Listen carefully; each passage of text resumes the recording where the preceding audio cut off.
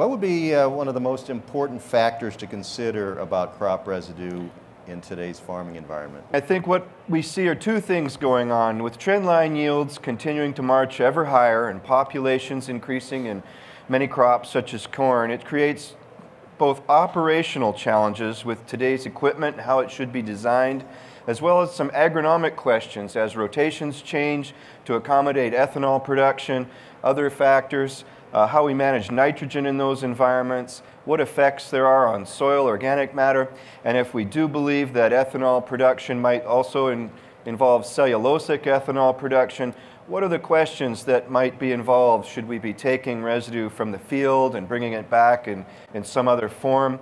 Are there implications for soil organic matter long term?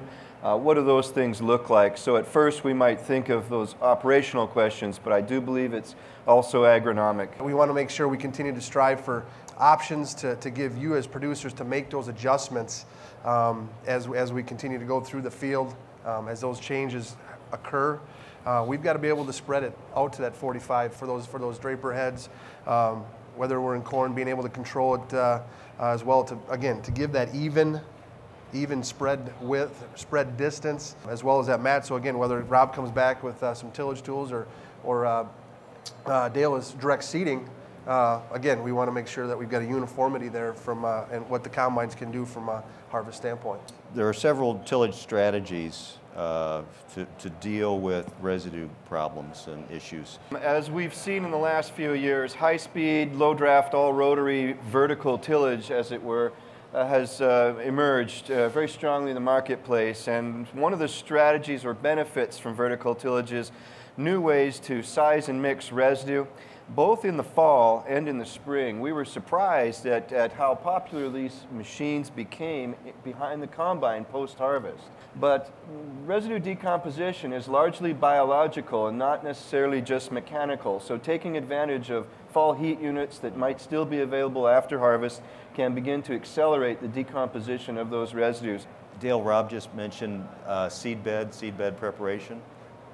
Well, that's an important area, and I get out in the field a lot in the spring and looking at seed beds, whether it's rice down in the Delta or canola up north, and quite often some of the fields we get into, we'll see some uneven emergence.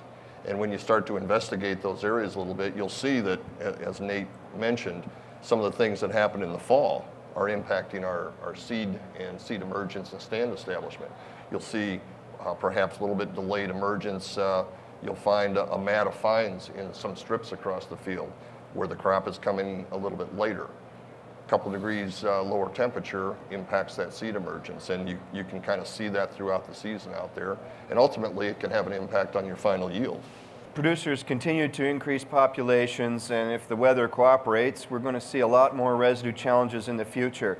And as producers consider this residue mass that's on the soil surface, it's also a very valuable nutrient pool. A typical ton of corn stalks, for example, would have 25 to 30 pounds of potassium available per acre and about 6 pounds of phosphorus. So on a typical 200 bushel corn crop, you might see 150 to 175 pounds of available potassium and 30 pounds of phosphorus. It's a huge nutrient pool to consider cycling back to feed the subsequent crop rather than rely solely on fertilizer.